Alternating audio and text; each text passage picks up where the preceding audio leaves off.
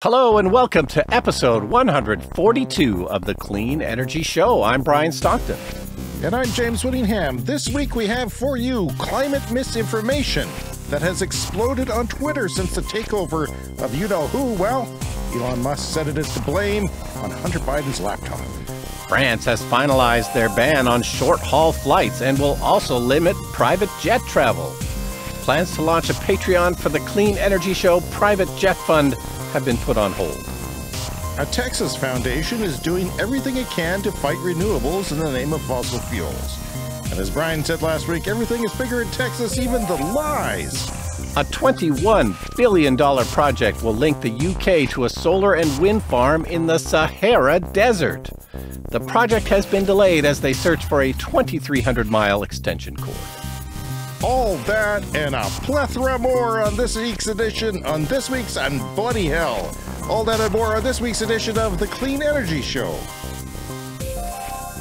And also this week, Mr. Stockton, GM is constantly raising the price of the EVs you were thinking of buying. There is a new IEA, International Energy Report, that's going to blow your renewable doubting uncle's mind. All kinds of other things, too. How are you doing this week? It is a cold one out there where we live in southern Canada. Yeah, super cold. I have an update on radon, which is something we haven't talked about in a long time. From the early days of the podcast, we sort of talked about this, and it doesn't technically have anything to do with clean. It was originally called the Radon Show. The Radon Show, yeah. So not technically anything to do with clean energy, but it does have to do with the upgrades that I've been making in my house as I try and make it more energy efficient and get rid of fossil fuels and improve the air quality in the house. So I started taking radon measurements a few years ago, and they were like 200 on the scale. If you're below 200 on the scale, it's like you maybe don't have to deal with it or have to deal with it too quickly. If it's above 200 on the scale, then that's parts per million or something, I'm not sure. Radon is a gas you can't see or smell that can seep into your house, and it's particularly bad where we live, and apparently it's related to like uranium in the soil or something, radiation in the soil. And it's a gas that can seep up into your house, and if you breathe enough of it for long enough, you might end up with lung cancer. Bad. Yeah, lung cancer is bad. So anyway, when I started doing the readings, they're around 200. So it was like, okay, we'll deal with it, but not a huge hurry. And I bought a radon meter, which I loaned to you, and you checked out your radon. Anyway, for several months, right? I had it in my home for, you do it for a long period of time. Yeah. Usually in the winter when it's sealed up. Yeah, you've got to do it in the winter. And I've run the meter in the summer, and it's not a problem because we just have all the windows open most of the time. But anyway, the number's been creeping up lately, and it's above 400 now. Ooh, why do you think it's creeping up? Yeah, I'm not sure. It's just one of these things that kind of changes. And I did put, like a couple of years ago, I put in a heat recovery ventilator. And it's worse now. It is worse now. Like the ventilator seemed to maybe help at first. That was sort of my guess. I thought the ventilator might be enough to fix the problem, but it wasn't. So we've got the radon guy coming in a couple of weeks, and he's going to put in one of those pipes. They kind of put a pipe down into the soil below your house to vent it to the outside. And, so that's in the middle of your house, right? Like they'll put it through your basement floor type of thing? Yeah, I think maybe where the sump hole is, there's a drainage sump hole. So they'll put in a pipe, they'll put in a fan, that'll hopefully vent it. I think so it's constantly sucking air out of underneath your house, basically. Yeah. So, just decided to finally go ahead with that. It'll be about $3,000, and they're going to do it in a couple of weeks. Yeah, which is ironic because you and your partner are heavy smokers. I wonder if you were, though. I mean, if it'd be. I think the smoke would get you first. I wouldn't worry about it. Well, you could do something about the radon, though. It's harder to quit smoking. Yeah, that's anyone who's trying to quit smoking out there, you have my sympathies. Well, I've been trying to quit radon for years now, man. The addiction to radon has got me. Well, let us know how it goes and describe, if your readings go down and such. We'll keep in touch on that topic. Yeah. So GM is updating the prices. I've been wanting to buy an EV to replace our Prius, And GM has the cheapest ones, the Chevy Bolt. My friends I had breakfast with this morning were talking about getting those. They also said that all their friends here in the Prairie Agricultural Center of Southern Prairies of Canada hate EVs and don't know why, but they do. Yep. So it's just a lot of bad things out there. They're both from small towns, so I don't know if that has anything to do with it. Yeah. So yeah, they announced the Chevy Equinox, small crossover EV, but bigger than the Bolt, and it was supposed to be priced less than the Bolt, and so they lowered the Bolt in the States by quite a bit in price. They did not do that in Canada where I live, and they announced the Equinox at something like $3,300 or $33,000. Then it was $35,000 on their website. Yeah. Then it was $38,000. And I think now it might even be 40. So it's constantly going up even before. It's just, I've been monitoring that, and I'm not happy about that because I needed it to be cheaper than the Bolt so that the Bolt price would come down, because I don't want to buy the Bolt. Yeah. If its price is going down, it's kind of bad to buy a used, have a vehicle that's value goes down. But well, given the demand, like they probably should have priced it on that higher range. Like we all want cheaper EVs, and they're coming. It's just with the demand the way it is right now. They're trying to make a statement saying, hey, you can get a cheap EV here, but just not now. It's too soon. It's going to take a few years. Yeah. So, Brian, last week I disclosed that my beautiful Nissan Leaf from 2013 has no heater. Yeah. And as I said, and as we've said many times on the show to the point of amazement of our listeners, we live in a very cold place. Very cold. I don't know how stupidly cold it is, but it was minus 21 when I went and took my daughter to school this morning. Yeah. Without a heater. Yeah. Celsius. Yeah. It's still minus 21 right now. Minus 4 Fahrenheit. Could you try again? My watch started interrupting us. And tonight, Brian, it is going down to minus 35 Celsius, one night only. Yeah. For a short period of time, minus 35 Celsius, which is minus 31 Fahrenheit, with, I read on Twitter, a wind chill of minus 52 Celsius. Yeah, I hate that. Not that the wind chill affects the cars. It only affects things that evaporate, like your skin. Yeah. But that's minus 61 Fahrenheit. Now, a lot of people are just... I can see a lot of our listeners jumping around on one foot right now. It's like, what are you guys doing? And I agree with you. So if there's any listeners out there that will move Brian and I to a warm climate, yes, have some property that we could build on, I'm thinking Hawaii. It'd be fantastic. Hawaii, nice. You can come back to your cottage in the summertime and still be a part of the scene here. But my God, I'm too old for this. It's especially without a heater in my car, because it's a $4,000 fix. So I survived it, though. It was getting to be a challenge. Most of our weather is going to be warmer than this, okay? But this is a brief cold snap. It was a challenge. I bought that little thing from Amazon that blew lukewarm air at the window. Yeah. Didn't do much at all. And you plug it into the cigarette lighter. Yeah, it comes on with the car and off with the car, so I never touch it. It's just constantly going when the car is turned on. And it doesn't do much. It's a problem keeping the windows defogged when it's this cold. Yeah. So I don't know what's going to happen tomorrow morning.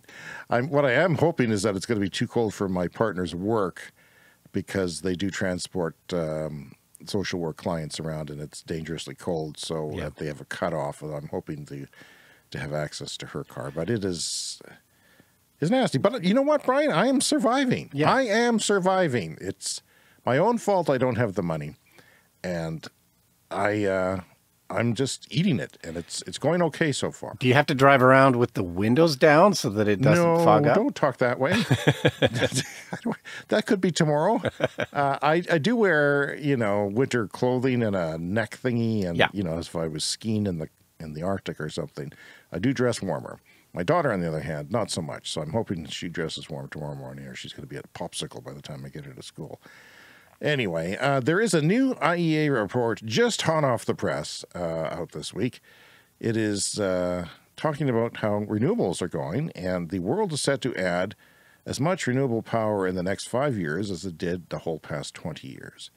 So basically, the past 20 years is the whole time that I've been thinking about renewables in any significant way, because that's when wind turbines and solar were just starting to happen.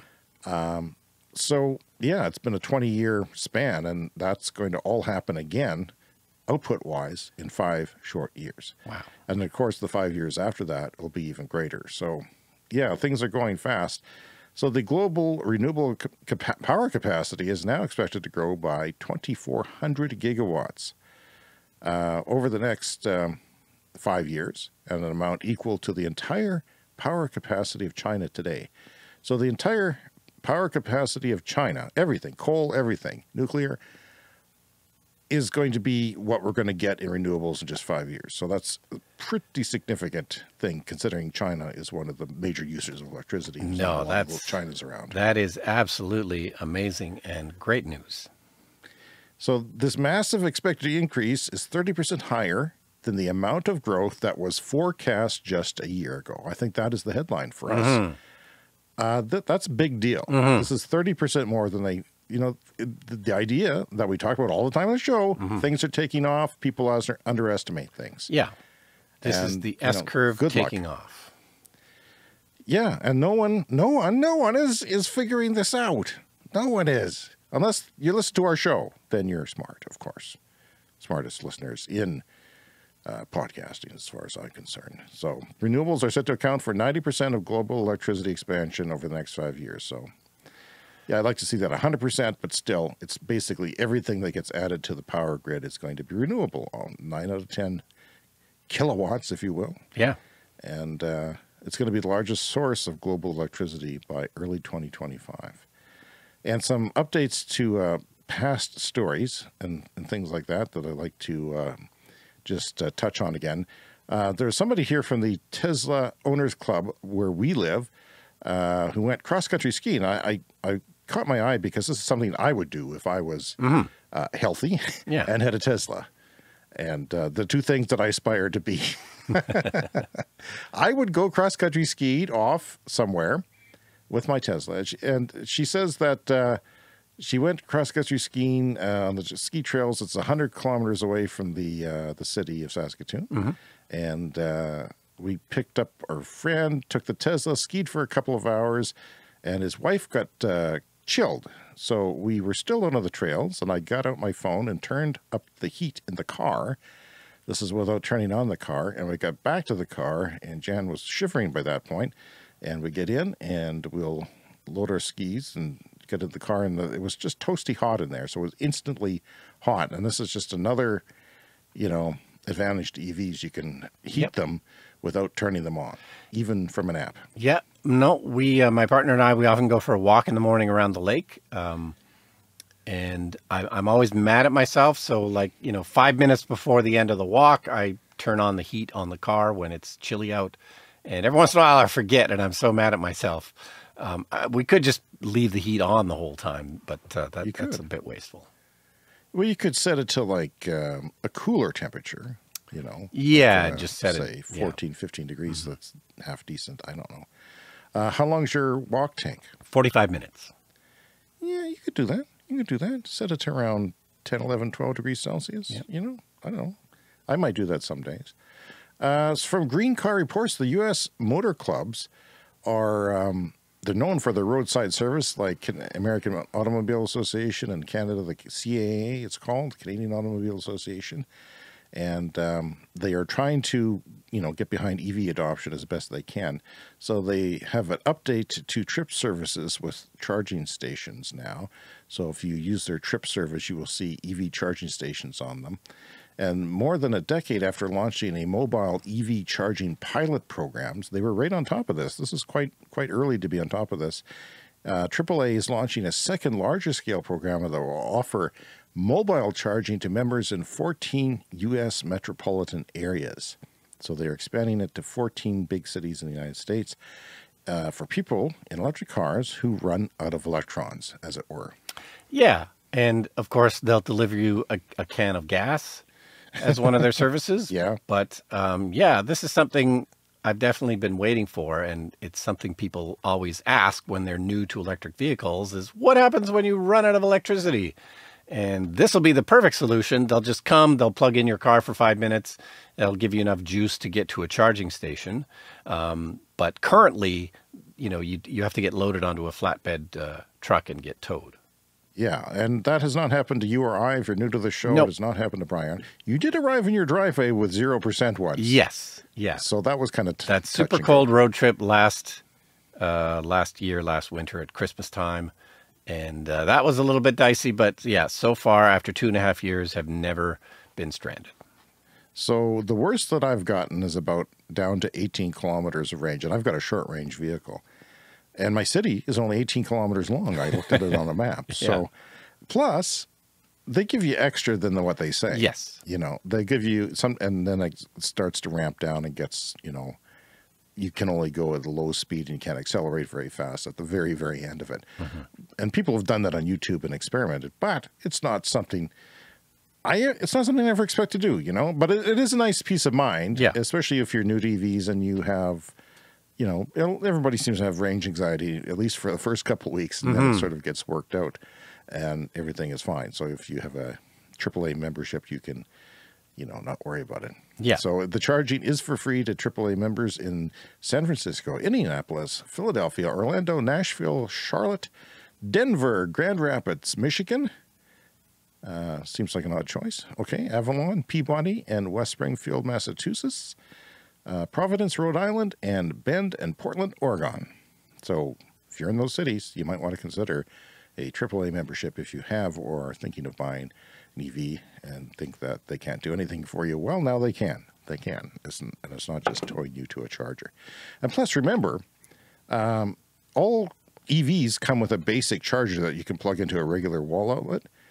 And I've always, thought like I'd stop at the Wendy's or something that has like a worker plug-in. Yeah. We have those here. They're more common. But there's plug-ins on the sides of buildings, even restaurants and offices. And or you could just stop at a house, just run it up to the house if it's the middle of the night and you want to be sneaky and get 7 kilometers an hour of charging. The Guardian, Brian Stockton, is out with a new report that claims that Tesla hate is on the rise. Have you found this? Not personally, no. Good. I'm almost surprised. Resulting in drivers experiencing more road rage. So that's unfortunate. Tesla drivers interviewed by The Guardian say they have experienced anti-Tesla sentiment, but mostly from those who hate electric vehicles rather than Musk specifically. Random rude drivers will swerve into my lane and yell at me or turn on a heavy diesel exhaust that blows smoke back at me. Paul Albertson, who lives in Beaverton, Oregon, told The Guardian. I don't know what The Guardian's doing in Oregon, but there you have it. It never happens when he drives his two other cars, a vintage 48 Chevy and a 2014 Traverse. And the culprits are most often men driving larger pickup trucks with just a tad too much testosterone. Yeah. Happened to me once on the highway where I got coal rolled by a big truck who, beefed up their exhaust as they went past me. And did you pass them? Did you leave them in your dust? Well, we were going in opposite directions. Oh, okay. I think all Teslas should come with coal rolling capsules or tanks in them to just coal roll them back. That would be unexpected.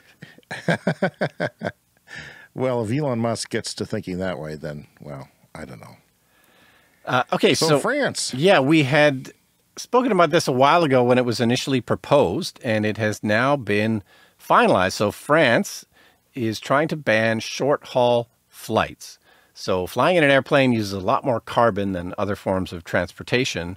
And if it's a short flight that can be covered by rail or bus or some other form of transportation, why are we flying? We shouldn't. And so France has stepped up and they have banned short-haul commercial flights that can also be covered by rail. So there were 8 routes that they were planning to ban, and they ended up going down to just 3. They had to get this approved from the European Commission. And the other ones, they sort of decided, the European Commission decided that maybe there wasn't enough rail transport for long enough hours, that people would be inconvenienced too much if they banned all 8 routes. So they're starting with 3, and I think that will eventually expand. And they're talking about putting limits on private jets. And this is less specific, and I don't know exactly how that's going to play out. But private jets are, of course, a really bad for carbon because, you know, you're only moving like a handful of people around, rich people around the world. Hopping around on private jets is very, very carbon intensive. And they're picking on Steven Spielberg in this particular article. This is from Electrek. An example of total excess, director Steven Spielberg's private jet reportedly burned more than $116,000 in jet fuel in 2 months this summer. That's 179 tons of CO2 into the air, and this is according to flight tracking data from the ADSB exchange. So, yeah, rich people flying around the world in private jets, huge source of carbon. And, you know, while we don't have the details yet, France is looking to start putting limits on how many of these flights they're going to allow. So a private jet can be one person. Yeah. You know, getting that jet off the ground, or Yeah. it could be a half dozen people. Yeah. But it's not a full flight of people. There's the two pilots, which have to go, but they're No. not really needing to go anywhere. So yeah, it's a high carbon situation. Now I saw I guess a bit of a study, or at least a paper on the France banning thing, and they said that it wasn't going to make that big of a deal because the short haul flights are only 5% of carbon emissions from flights. It's those long haul flights that get you. Mm-hmm. But maybe the private jet flights are, you know, more significant too. Yeah. But, you know, the rich people are going to fight back. They have power. No, and I've got a couple other stories. There was something from, where is it? Clean Technica had a report that jet fuel use overall in the U.S. is actually down compared to 2019 before the pandemic. Took a big dip, of course, during the pandemic, and now we're kind of back to a kind of a steady state, but it's a little bit lower than 2019. So it does sound like maybe people are choosing to fly a little bit less. Yeah, I think some of it has to do with the pandemic. Which is just still, getting- which is It's still lingering. It still impacting, exists, yeah. and people or I mean, people like me probably would fly less, even if I had the choice right now to fly, just because of that reason. I mean, you came back from a flight and you were Yeah. full of COVID. So Was it COVID or a cold? It was a cold you got on the I flight. got a cold, yeah. Yeah. So yeah, I've Could have been flown once in the last 5 or 6 years, and but now that I'm retired, I am hoping to fly some more. So like, I'm starting to kind of look into the idea of maybe, you know, purchasing carbon offsets, which is not, I don't know, it's A lot of people hate those, man. a lot of people hate the carbon hate- offsets. But I kind of feel like if I'm going to take a long trip to the UK or something, I'd like to do something to offset the carbon. Well, there is kayaks, you know. I've got 2 kayaks here I can lend you. Okay. Perfectly good paddles. You Yeah. get the right wind behind you. Yeah. Maybe make a little sail. Okay. Big cooler, you know, you put a big cooler on there. Or a fishing rod if you want to just catch your own fish. And sharks. No, the sharks will eat you quickly. So the Times in the UK says that the number of tweets mentioning the term climate scam have surged following Elon Musk's takeover of Twitter in what one senior UN official called an alarming flood of environmental misinformation that is happening all of a sudden since the takeover. And analysis for the Times has also revealed that 2022 was the worst year for content skeptical of climate change since the social media giant was founded. And we'll talk a little bit how some of that is fueled, ironically, choice of words there, by the fossil fuel industry. They are behind it. Petrostates are also behind it. They want that a lot. So Power Magazine, there are indications that nuclear power could ramp up again in Japan sooner rather than later. Because we've mentioned this before on the show, so I wanted to mention that, you know, it is apparently possibly coming back.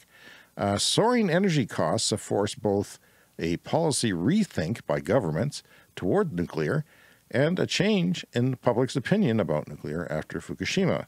Because, you know, get you in the wallet, you want to maybe consider ramping up some of those closed reactors. My daughter showed me a Brazilian model who is a nuclear influencer last night. Okay. She was young, aesthetically pleasing, and dressed like a supermodel, you know, fashion forward, Okay. very fashionable. She looks like an influencer, you know, a makeup influencer, I'm living the best life influencer, you know, the type of people. They're not me, Brian. Yeah. I'm not an influencer. You have to be gorgeous to be an influencer. No, and She's a nuclear influencer. She wants the world to go to nuclear. She's done a TED talk that she was shown in, my daughter was shown in school. She wanted to show it to me, and it made me angry. My daughter regretted showing it to me. is she employed by the nuclear industry? Well, that's what I said, and she claims she's not, but she's also not very articulate. She's not making very, you know, great arguments either. But Yeah, she's well, an influencer, so people listen. we covered about a year ago a story about the natural gas industry was paying, you know, online influencers to promote natural gas for cooking and stuff. Yeah, like, we know that's a scam because it's leaking. It's leaking out of your kitchen right now if you have got natural gas in your kitchen. Yeah, so I thought I'd mention that. Plug-in electric vehicles took 89.3% share of the auto market in Norway in November. Now, since we started the show, we've been gasping at how the percentage of auto sales in Norway has just shot up, and it's peaked because now it's down. Because that is actually down from 91.2% year on year. So they peaked, and they're coming back down just a tinch. Now that everybody has got their vehicle or they're waiting for a new one. Or perhaps there's a short supply of them, but that's kind of where it's sitting right now. Yeah, that includes plug-in hybrids, I believe. Right, it does, and as does a lot of the, you know, gas car bans by states like California and countries like Canada. And people say, well, you know, you're going to force me to buy an electric car. Well, it's going to be a gas car, but it's going to have a plug-in on it, so you can use it or you can not use it. By then, everyone's going to have one anyway.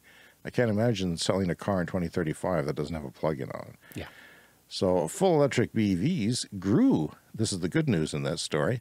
The full electric, battery electric vehicles grew their share year over year from 73.8 to 81.6, which is fairly significant. So yeah, the plug-in hybrids you speak of are starting to fall off, and people are opting and trusting in battery electric vehicles. And November's best overall seller was the Tesla Model Y. No surprise there. Yeah. Now, Brian, the Tesla had their delivery day, they call it. Yeah. So it's one of these things that is a Tesla event that you watch online if you're streaming.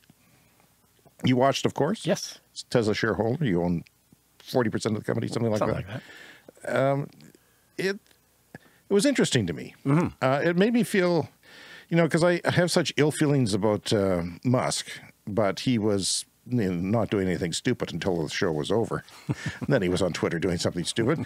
But I mean, he was talking about the things that he's on this earth to do, and that is to solve the emissions from transportation. And it felt like an old time Tesla event, you know, like I had, you know, chills from it. You know, it's just like really cool stuff going on.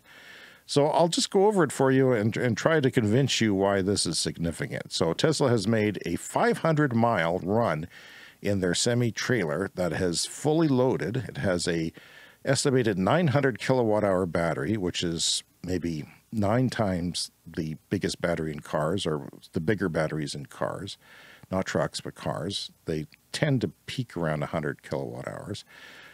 Maybe a bit more. So which would represent the top version of the truck expected to sell $180,000 to $200,000. Okay, this is a big rig semi-truck. Yeah. A lot of people said this was impossible. This is why this particular thing is important. Yeah. Because it was fully loaded. It did a 500-mile journey. It was only charged to 97%. It had a few percent left over, so there was some buffer in there. And it went along a place through Colorado, I believe, and they've done testing there. The point is they put a YouTube video of it up, the whole thing, so in case anyone doubted it. The driver took something like one break to go to the bathroom, which is, you know, there was no charging along the way. So all he did is do this with a full load, full semi-load. And they did it. And you know, Bill Gates, other people like him have said, no, this is physically impossible. Nikola, CEO, who's now in jail or whatever, charged, He said it was against physics. So a lot of people said this was not possible, and a lot of the other truck makers were saying it was not possible. They did it. And they did it with the things that you like to talk about, the efficiency of their motors and inverters and things like that. They also did it with aerodynamics. Okay, so it's a very aerodynamic rig. And they also use, it's important to note, their own designed trailer. So the trailer has to go with it, okay? So it's probably a little bit lighter, but it's also a complement to the aerodynamics of the tractor, okay? So the key unknown is how much the Tesla Semi itself weighs. We don't know that yet, but it must be subtracted from the maximum 82,000 pound gross weight of truck and trailer to get a total payload that the Semi can pull. For if you're an investor, you want to know that number. And for comparison, some of the other people who are making these electric big rigs, V&R has 275 miles, and Freightliner has a model that offers 230 miles, which is less than half.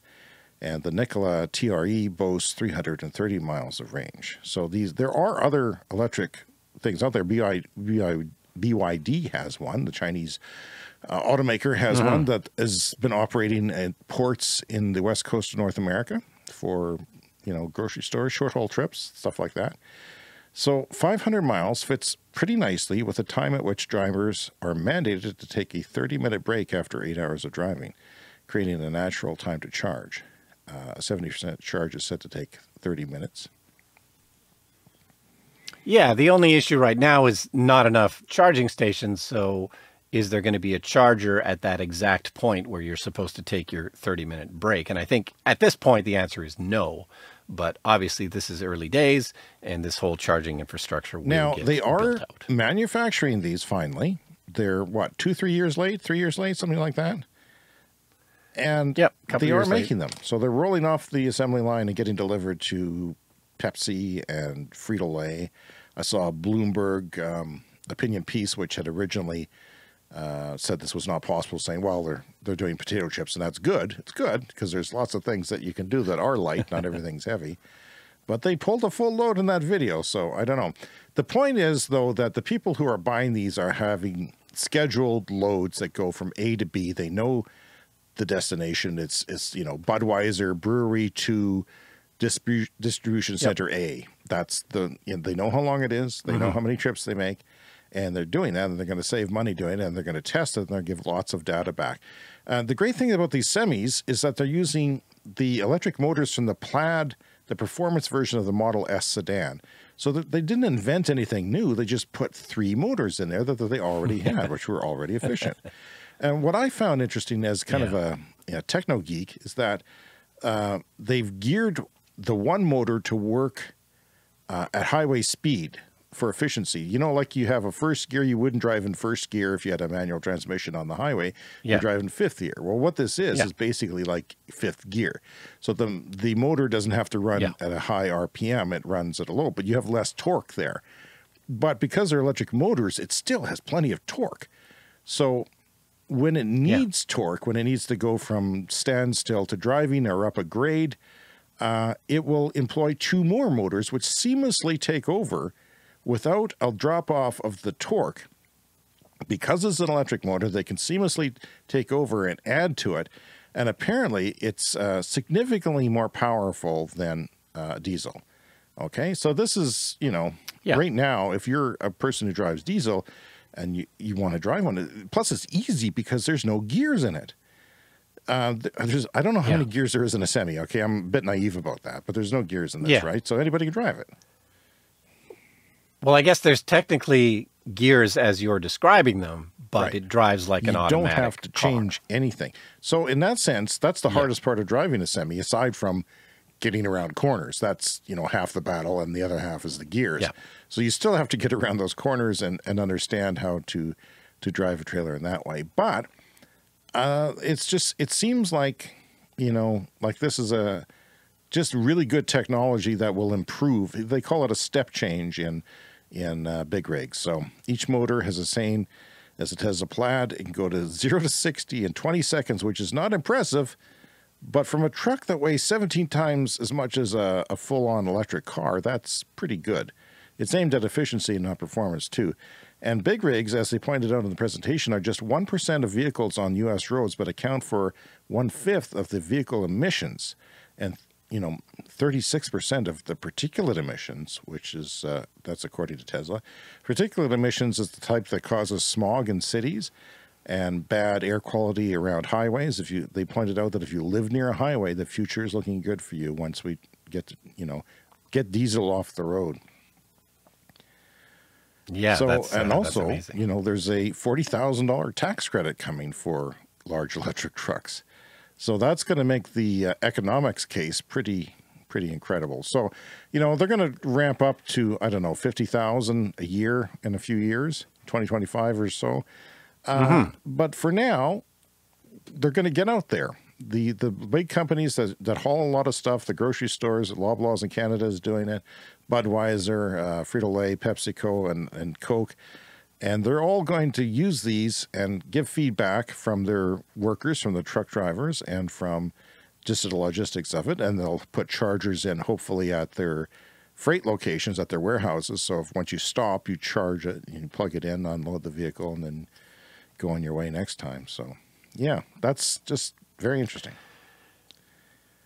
Yeah, it'll take them a while to ramp up, and I think they're planning to make 50,000 of them in 2024, I think. So throughout the next year, they'll be kind of ramping up their production. So we always wish these things would go faster, but if we think of that 5-year timeline that we were just talking about from the IEA, all the new clean grid energy that's going to come online in the next 5 years, there'll be a significant number of these electric semis on the roads. And they 5 have, years from now. Like all electric trucks, they will have sort of instant access to the computer. Like they'll be able to adjust the wheels instantly, unlike with a transmissioned vehicle, like a diesel vehicle.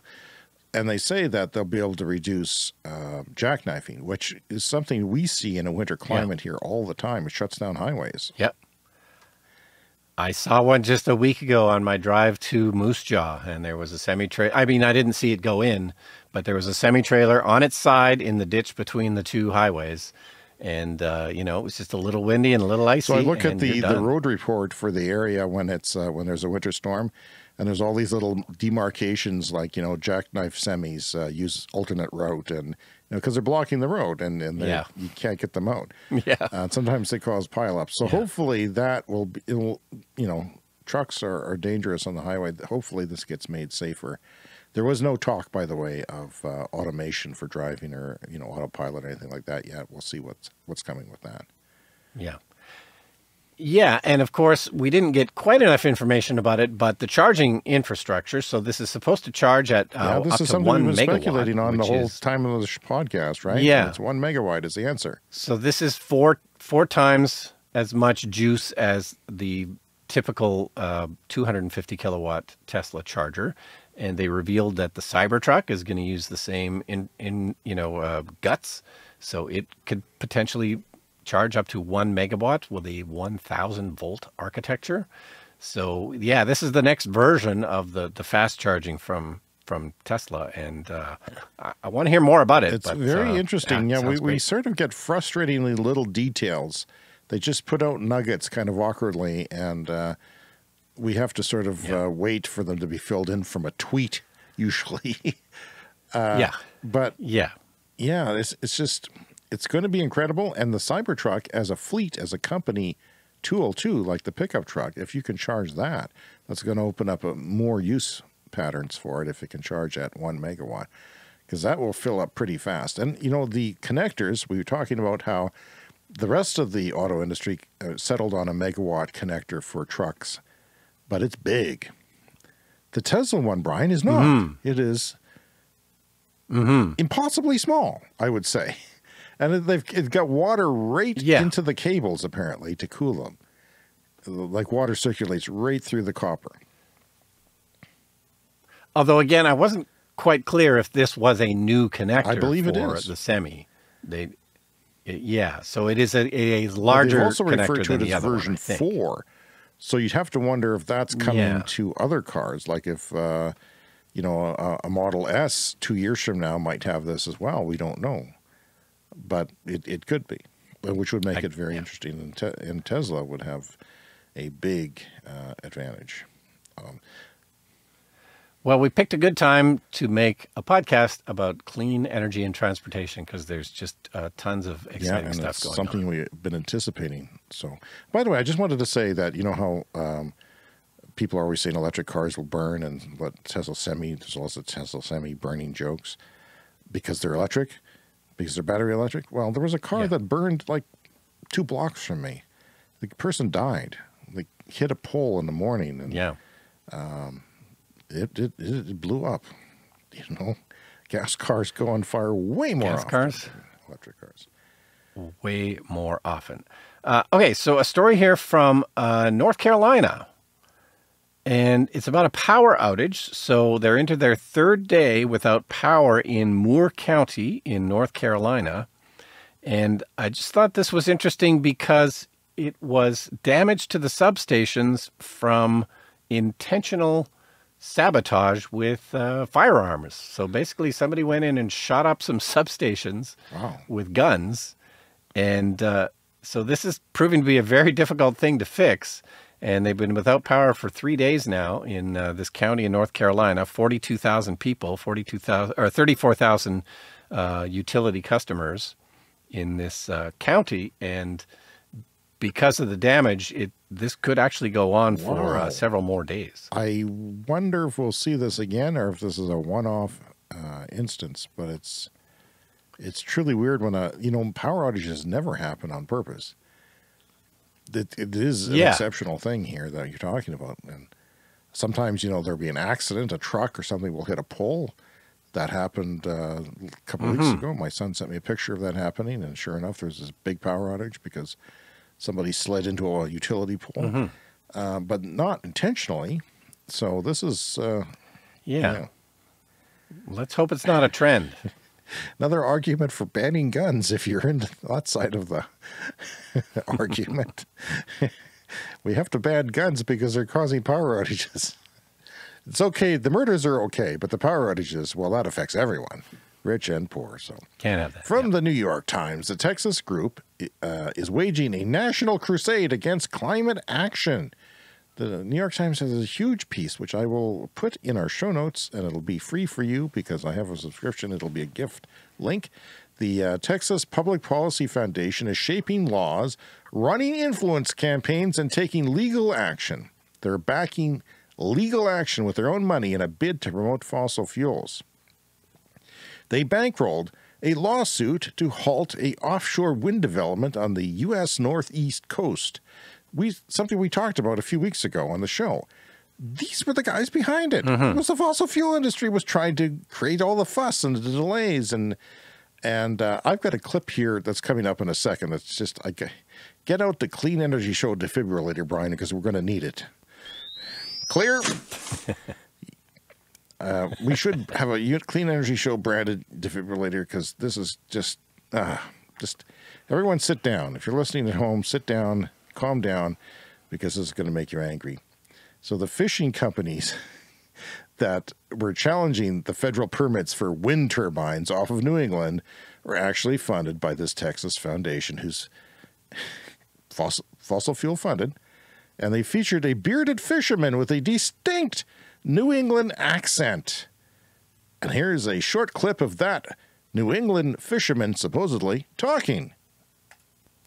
Once these platforms are put in place, that ground is lost forever. So you're sacrificing hundreds of years of production of food for a 25-year plan that is bound to fail. They haven't worked anywhere in the world. Just going to leave some dead air there for a second. Wind turbines have not worked anywhere in the world. You heard it here first. I need the defibrillator. I need the defibrillator. There's a bit of a shot for you. Okay. Yeah, it's just, it's going to make the fish go away for hundreds of years for something that hasn't worked anywhere in the world. Well, don't the fish have, so fish the fish somewhere else. The fish, they do study these things, the impact on fish, and it's not nothing, but they don't make the fish go away. That's ridiculous. It's all nonsense. And even after Democrats in Congress passed the biggest climate law in the United States in history this summer, the organization is undaunted and is continuing its efforts to highlight the myriad forces working to keep oil, gas, and coal companies in business.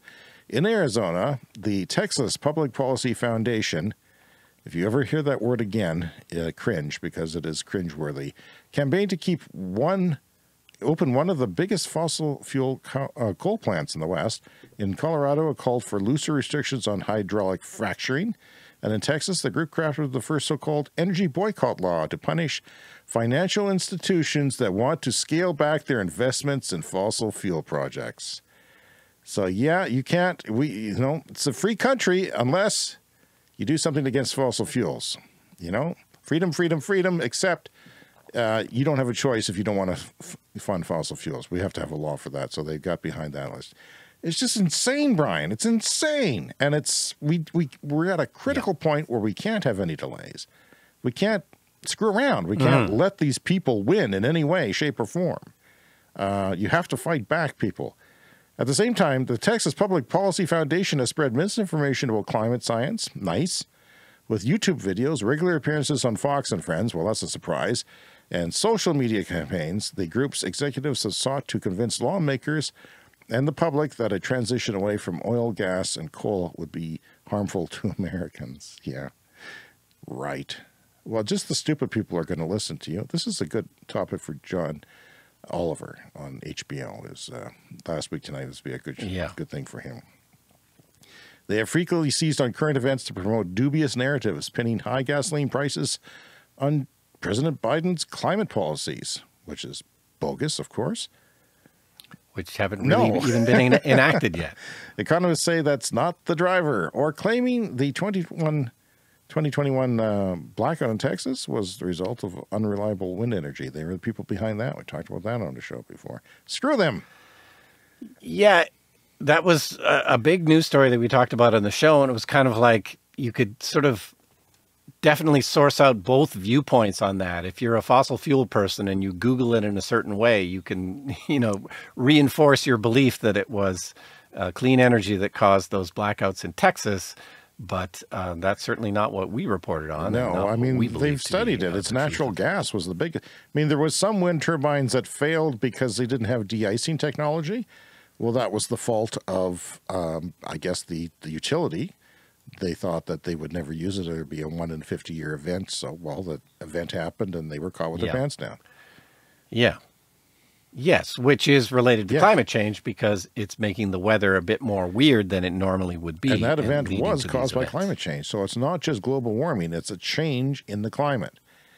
Things that don't normally happen are happening, or very rare events are happening more often. Okay, so recently on the show, we reported on a project that would connect Ireland and France, their electricity grids, so that they could exchange electricity back and forth between Ireland and France. And but which, in itself was sort of surprising because that's a fair distance. But speaking of distance, the UK is going to now put in an undersea cable linked to a solar and wind farm in the Sahara Desert. The whole thing's going to be under the I'm not ocean a huge between. Wow. Yes, the Sahara Desert, and I'm not a big geography guy. I don't know a lot about geography. It's one of my weakest categories on Jeopardy. That's a shame. But man, this is far. So this is 2,300 miles or 3,800 kilometers. So this was announced a while ago, and I think we just didn't catch it at the time that it was announced. But this current story in The Guardian is about a delay to this project. So it's going to cost £18 billion, which I think is around $21 billion. And but it's now going to be delayed by a year, and it's going to be coming into force sometime around 2027, I believe. But it's a year later than they had originally planned. So that's the Sahara Desert in Africa all the way to the United Kingdom, underwater. Yeah, that's a long. So 3,800 kilometers, if I think about driving down a highway at 100 kilometers an hour highway speed, that's 38 hours. So that would be, I don't know, here to Mexico, Canada, you know, the length of the United States, north to south or something like that. Yeah, New York to LA, maybe, something like that. But at the same time, it's actually, to me, actually closer than maybe I thought. Because, you don't associate the UK being anywhere near the Sahara Desert, but I would have just assumed that this is the thing that is not possible because it's too far away. Really remarkable. And if this is happening now, and there's one from Australia to Singapore, right? I don't know how that compares. Yes, that's in the works as well. This is, how renewables work. People say not enough sunshine in the UK for solar. Well, fine. We'll run a cable. Apparently it's cost effective for the Sahara Desert to the Sahara, where there's gobs of sunshine because it's at the equator. Just high solar potential. Wow. And you're not really wasting land because it's the desert, right? Yep.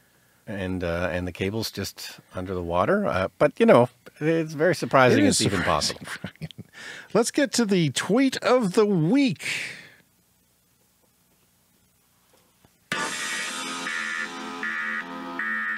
This is coming from the CEO of Cruise. Cruise is GM's self-driving robotaxi technology company. Okay, so they've got robotaxis in a couple of places. And Kyle Vogt, V-O-G-T, how would you pronounce that?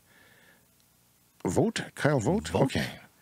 He says the press says things like AVs are overhyped and are still, autonomous vehicles are overhyped and still 5 to 10 years away. And us here at Cruise, we say this moment there are 100 Cruise autonomous vehicles in driverless mode in San Francisco, and many currently carrying passengers. So they have a map, which you can see here, Brian, of all the autonomous vehicles driving in San Francisco at night. So it's, people, a lot of naysayers of autonomous vehicles, but then I always say, look at, they're there. There's autonomous vehicles driving without people right now, and they are working. They may not be working as great as they need to be, but they're not killing anyone, and they're not delaying too much traffic. No, and if we talk again about that 5-year timeline, which we've been talking about on this episode, I would imagine, a lot on the road in 5 years' time. It is finally time for the lightning round, a fast-paced look at the week in clean energy and climate news to round off this week's show. From the China EV Post and Bloomberg, VW is set to export China-made EVs to Europe. This is after Tesla and BMW are doing the same thing, so they're making the models cheaper in China and then shipping them to Europe. Any thoughts? Well, it's probably a good strategy, although, Apple made an announcement. Well, I don't know if it was an announcement, but there was a story this week about Apple trying to move their production out of China due to the uncertainties in China. So that's probably the main thing. Yeah, there's been a lot of COVID absolute shutdowns just to have zero tolerance, and it's been causing probably part of the reason why we don't have some of the things we need for our cars here. From Drive Tesla Canada, nearly 2/3 of Ford dealerships in their network have opted to go for the EV certification program. They have to spend lots of money to do this. Earlier this year, Ford announced their EV certification program, giving their dealer network the option to decide if they want to continue to sell electric vehicles. The decision to opt in came with several commitments, including to spend as much as $1.2 million, which is nothing for a dealership, and to add EV infrastructure, and among other things, and they will only sell their EVs at a non-negotiable price. So EVs at Ford, you won't have to worry about haggling. I love that. Yeah, no, it's always been a real problem, and as we move into a more internet age for buying automobiles, it's something that the legacy automakers are going to have to deal with. A lot of people aren't crazy about their dealerships, and I wanted to mention too that Ford has now sold 150,000 Mustang Mach-E's, and I believe they're coming in second to Tesla in the U.S. Not so much in the rest of the world, but 150,000 Mustang Mach-E electric vehicles. Yeah, I mean, which is impressive. We don't give Ford enough credit. they don't get enough credit in this space. They're producing. There are Ford trucks, Lightning all-electric trucks driving around. So that's pretty cool. We need more, but they are coming through. So 11% of new vehicle sales globally are 100% electric, according to Clean Technica. So we're at 11% globally, and this is 100% electric. Tesla Model Y and 3 have the top 2 spots, but the spots that are 3 to 8 are occupied by Chinese automakers, Brian, and then at number 9 is VW ID4, which is kind of a so-so EV, but they're making them. Yeah.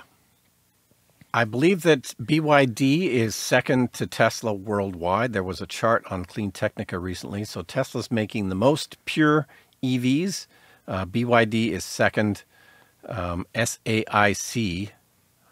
Yeah, that's one of the third, Chinese and then automakers. But Volkswagen. I have here the number 3 selling vehicle. Okay, model-wise, not brand-wise, but model-wise. The Y and the 3 are number 1, and then the Mini EV, which is, you're looking at it here, it's tiny. We talked about it on the show before, because I think it starts around $15,000. No, you can get one for $4,000 US in China. Yeah, it's a bit of a golf cart, but apparently people love them, and they're customizing them and making them their own. And the Mini EV can seat 4 people. It has standard features, including air conditioning. You'd think air conditioning would be $4,000 by itself, practically. Power windows, a stereo system, storage, yay. Compartments, yay. That's nice to have that standard. The standard safety features of the Mini EV include anti-lock brakes, which is nice. I've used mine regularly. Tire pressure monitoring sensors and rear parking sensors, something that no one had 15, 20 years ago. Yeah. Well, this is not dissimilar from your 2013 Nissan Leaf that you paid, used vehicle, you paid 10 grand for it, and it absolutely gets you around. It's not a highway car, but absolutely gets you around the city. Mine's not tiny, though. Mine's quite comfortable. You know, it's a mid-sized car in Canada, and a little it's compact in the States, I guess, but by their standards. So early models do not include a driver airbag, so that's kind of unfortunate. But later models, such as the Mini EV Macaron, include the feature as standard. So yeah, airbags I would want to have in my car, especially a tiny car. And that had such, you know, the cheapest car in China, and they're selling them like crazy. So they must have a reputation of reliability. There must be a dealer network for servicing them. But really, you can put 4 people in them, but just too comfortably, I would say. But really, it's all you need. And I'm sure they're very cheap to operate. I mean, I think their batteries are half of what the Leaf is, but they still can get around because they're so small. So GM is opening a CMI plant in Ingersoll, Canada. It is Canada's first EV production facility to build BrightDrop Zevo delivery vans. Now, when I heard of this on the news, I was picturing sort of a Ford Transit, but these are bigger. These are fairly substantial vehicles. Yeah. They're basically small trucks. Yeah. Small delivery trucks. Yeah, no, it's sort of like a cube van sized kind of delivery vehicle. It looks fantastic. It'd be cool to see things like that on the road. They expect them to produce up to 50,000 of these suckers every year by 2025. So yeah, no, this is a big deal, and the plant's already open. There was a big ceremony with the Prime Minister, and this is great. You know, so many little stories that we do.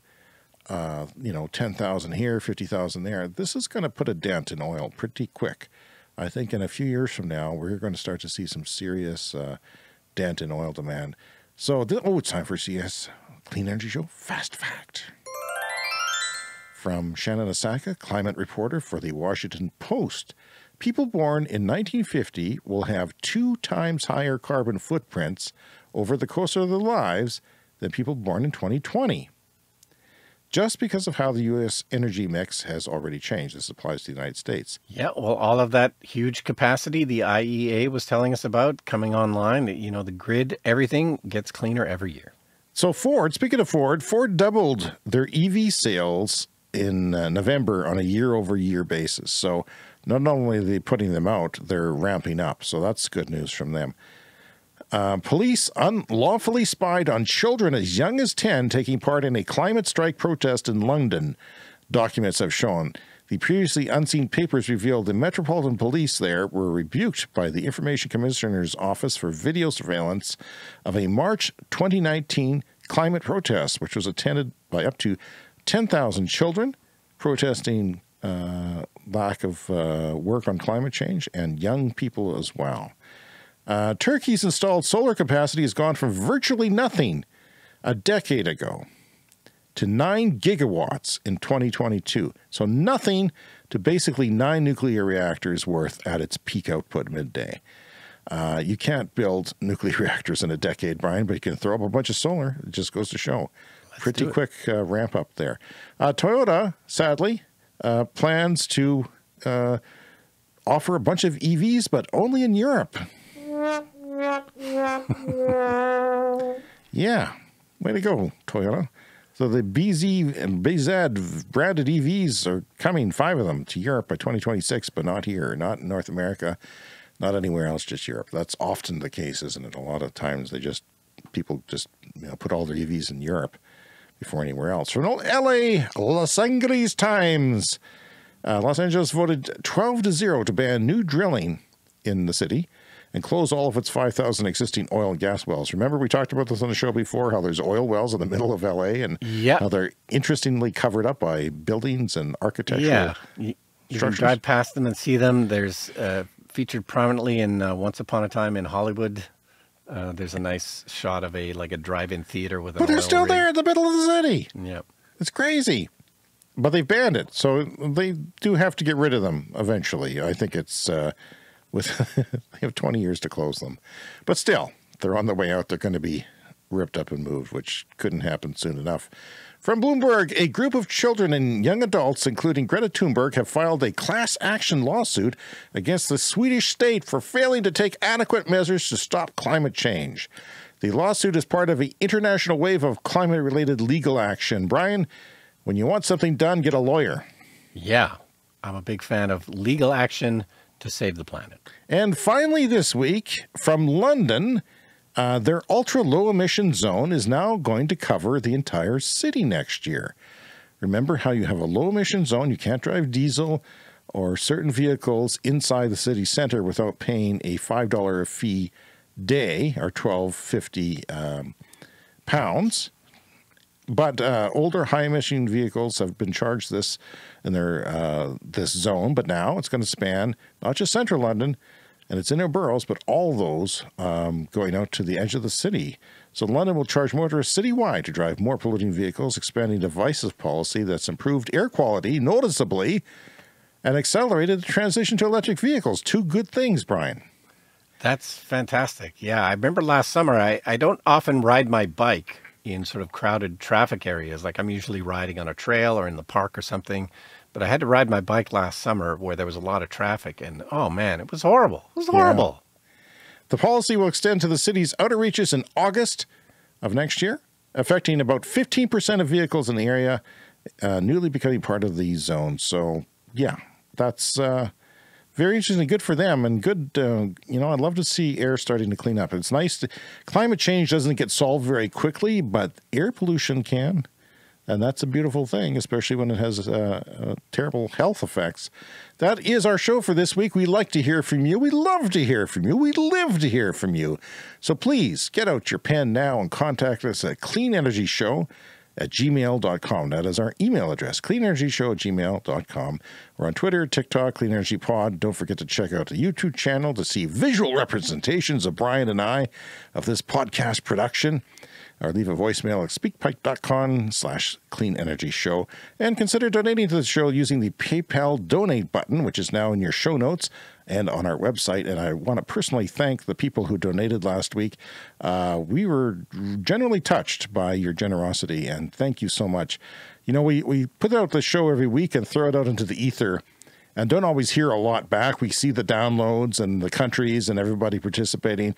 But for people to care about the show, that they actually throw money at us, I mean, thank you. That's it keeps us going, and we really appreciate it. So if you're new to the show, remember to subscribe on your favorite podcast app to get new episodes delivered every week. And we'll see you next week. Yeah, thank you, everybody, and see you next week.